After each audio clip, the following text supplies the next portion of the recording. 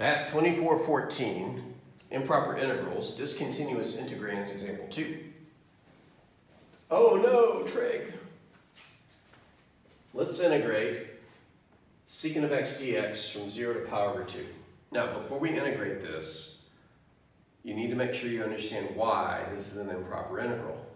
And in order to do that, you need to remember what the graph of secant looks like. Now, a lot of people don't remember what the graph of secant looks like, but here's how you can rediscover it.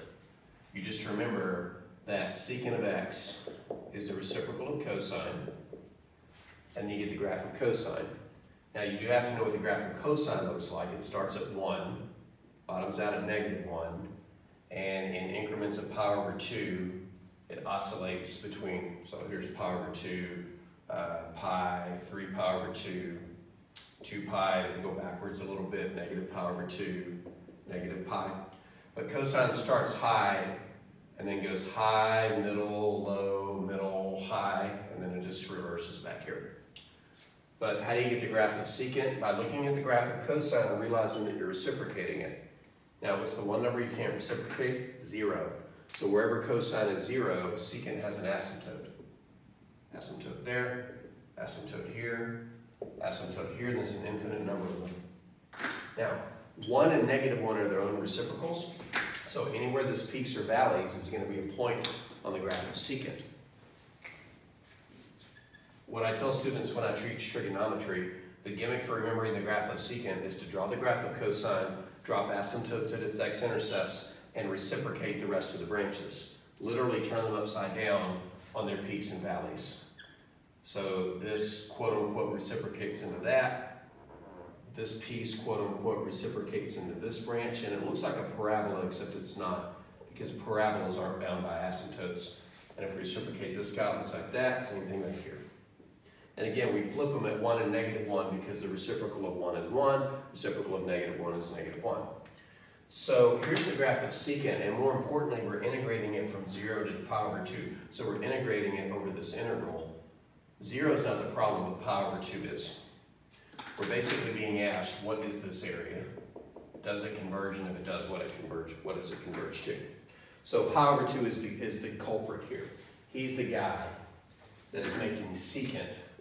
This is a discontinuity. All right, so let's tack it. We'll do the first part over here because it won't take too much time. First, we're going to replace the discontinuity with t. We're going to integrate secant of x dx. But that's an integral that I want you to have memorized if you don't already. And if you don't, go back and remember it. It's the natural log of the absolute value of secant x plus tangent of x from 0 to t. We'll put in the t, that won't be a problem. Let's just talk about the 0. Secant of 0 is 1. Tangent of 0 is 0. So when I put in 0, I get 1 plus 0, which is 1. I get the natural log of 1, which is 0. So substitute this minus substitute that, but this is 0, so we just get natural log absolute value of secant of t plus tangent of t. So there's the first move of the improper integral process. Our second move is to take the limit as t approaches, not infinity, as t approaches this guy, but he'll be approaching power over 2 from the left.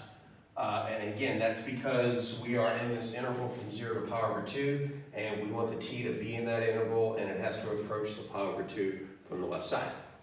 The limit as t approaches power over 2 from the left of that guy, natural log absolute value secant x plus tangent x. So we have to ask ourselves what happens as we get closer to power over 2. Now we got to answer that not just for secant but for tangent, so let's just whip out a graph of tangent real quick. Without reinventing everything, tangent has vertical asymptotes of power over 2 and negative power over 2. And the branch in the middle starts low, hits the origin, and then goes high. It's the mirror image of the graph of arctangent across a diagonal line.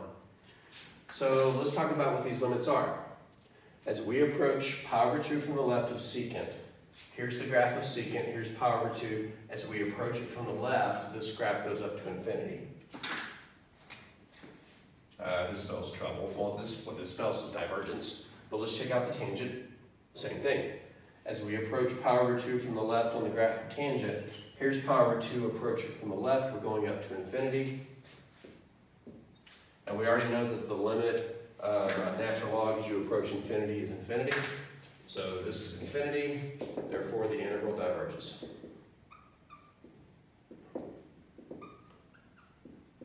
I know it was a lot of work to say diverges, but that's how the game's played.